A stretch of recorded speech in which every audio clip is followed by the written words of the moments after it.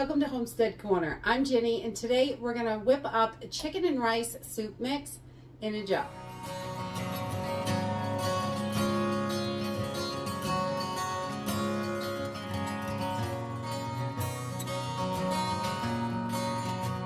So today we're going to whip up a chicken and rice soup mix in a jar. It is really super simple, easy. It's affordable. It's very budget friendly. I'm going to use some freeze-dried foods for this, but you can definitely use your dehydrated. And I'm not going to put any meat in the can because sometimes we don't like it in there. We just feel like the broth and the veggies and rice and stuff. But you can add a can of chicken to this, which is absolutely delicious. So you could definitely do it that way, the way I'm going to do it today. Or if you want to add freeze-dried chicken to this, you can, and you're just going to have to put it in a bigger jar. So we're just going to use some basic ingredients that we already have in the house. Just a little bit of long grain white rice, not instant rice or anything, just your regular old rice that takes 20 minutes to cook, and some chicken bouillon, freeze-dried peas, some dehydrated carrots, and a few seasonings from the pantry. And that's it. Simple and easy. Let's go ahead and get started. So you just want to get started with a super clean counter, because if you're anything like me, you're going to make a mess. That's how I roll. We're going to start with 1.5 cups of just regular long grain white rice. And I guess you could use instant in this, but I've never done it that way. We just use our regular rice. It doesn't take long to cook this, just the time it takes to cook the rice. So we're going to do 1.5 cups, and I'm using a pint jar, but this makes a ton of soup. It really does make a lot of soup. So we're going to do 1.5 cups. Look at that. Not messy today, being tricky. And then we're going to add 2 tablespoons of chicken bouillon to this. We're going to use about 8 cups of water to make this soup. So you want a decent amount of your chicken bouillon in there so you get some good flavor. Because we like the flavor, definitely. We don't want to be eating bland if we don't have to. And then we're going to add about 1/4 cup of peas to this. And you don't need a whole lot in there. And you don't, this is pretty tight in the jar, so you don't want to go too overboard. And then we're going to add 1/4 cup of our carrots as well. And I put the rice in first so all those powders can kind of fall down in there. But I guess you could do it anyway, but I just do it like this. So 1/4 cup of those carrots, and we're going to have to shake this down to get our seasoning in there. But this is all we are using for our ingredients. Now to give this a little bit more seasoning, I'm going to put 1 tablespoon of parsley in there, because parsley's always good for you.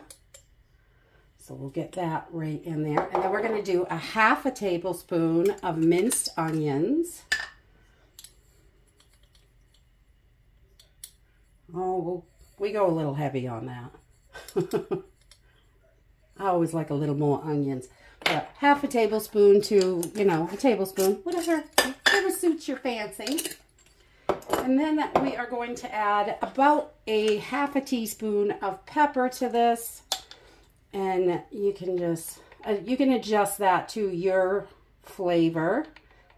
And I'm not going to add any salt right now, and I can add salt at the end. You could put a little bit of salt in there, but I try to be careful whenever I'm using chicken bouillon, because to me it is super salty. So that is it for our jars, and this is so simple and easy to make. I'm going to add a can of chicken to this today, so let's jump over to the stove and cook one up.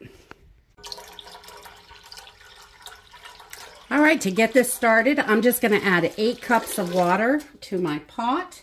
And I just grab my big old soup pot, makes a decent amount, definitely. And then I'm going to take my jar and pour it right in.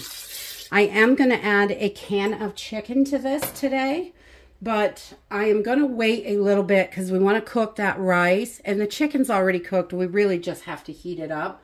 So I'm just going to wait a few minutes to add this and get it up to a boil. And then I will shred my chicken and get that in there. And I'm going to add the broth from the can of chicken as well. We're going to put everything right in there, just shred it up. So once we have this up to a good rolling boil, I'm going to give it a quick stir. And then I'm just going to pour in the juice from my can of chicken. In an emergency situation, you definitely do not want to waste any nutrients or flavor. You want to capture every bit of it. So using every little bit is going to help you have more nutritious meals, and it's going to be great.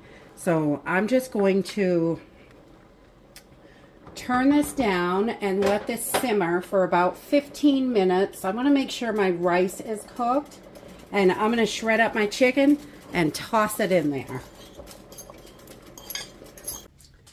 And there you have it, chicken and rice soup. It is super simple and easy to put together. You can make a ton of jars at once. It makes a wonderful emergency food to have in your pantry.